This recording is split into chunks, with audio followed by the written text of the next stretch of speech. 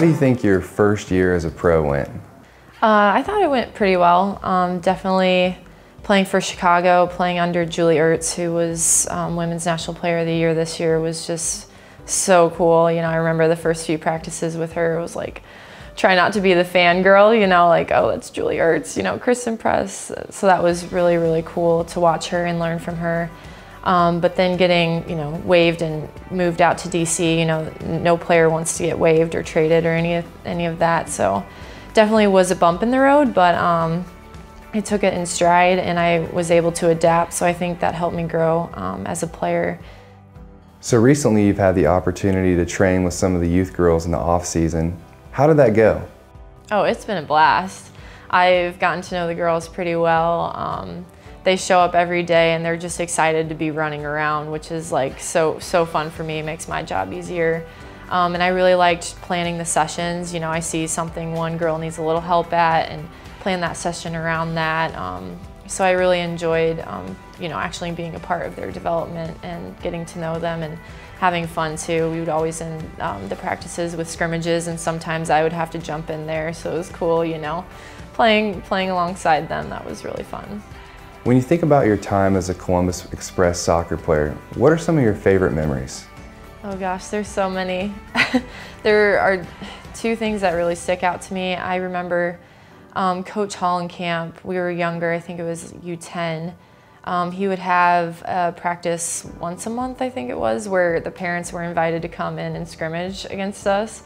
So fun, like all the parents would come out and we'd just, at the end of practice, just play against them, and it was fun because, you know, parents didn't really grow up with soccer my age, so it was fun to be like, oh, I just megged my mom, you know. That I remember that really clear. And then I remember playing against the boys team for our age. We would play them because, I mean, boys are very good at a young age too, so it was like, it was an added, like, boys versus girls. It was really fun, and I remember going to school with some of those guys we would play against, so, you know, we'd trash talk each other during school and then, you know, play against them. I remember those two things was just so fun.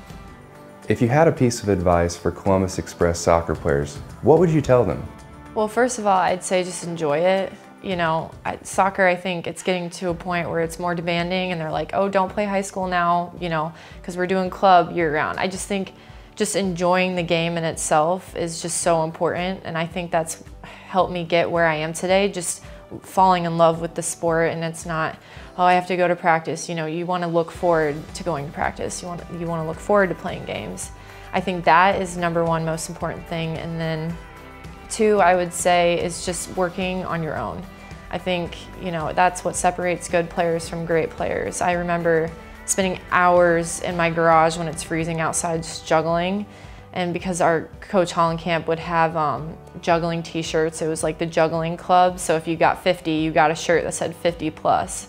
So I'm like, all right, I got 50 now, I got to get 100. So just those little things, I think, really separates the good players from the great players. You know, working on your own when no one else is watching outside of practice, you know, just taking a little extra time to develop yourself is really important.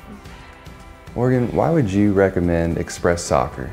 I recommend that they play Columbus Express because my best memories with soccer was as a youth player, and with Columbus Express, like, there's just so many pivotal moments. I remember growing up and I was like, oh my gosh, that was just such a blast. And you know, even today I laugh with some of my friends.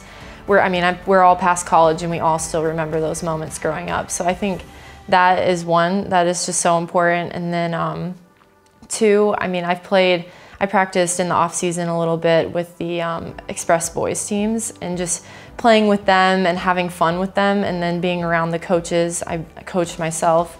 There's so much potential with this club already. There's so many great coaches, and I coached myself, you know, with the younger groups, and I see the talent there. So, I mean, all those things combined, you're having fun, you're getting better, you're staying local, you're playing with your friends from school. I think all of those things combined, it doesn't get any better than that. Morgan, I want to say thank you so much for taking some time out of your schedule to talk with us. Before we go, is there any last words that you want to say to Columbus and Express? I want to thank Columbus Express for giving me the best memories of my life growing up playing the sport I love. I think it's such an accomplishment being around for 40 years. That's great. Congratulations. Thank you for having me here today, and can't wait to watch what happens in the future.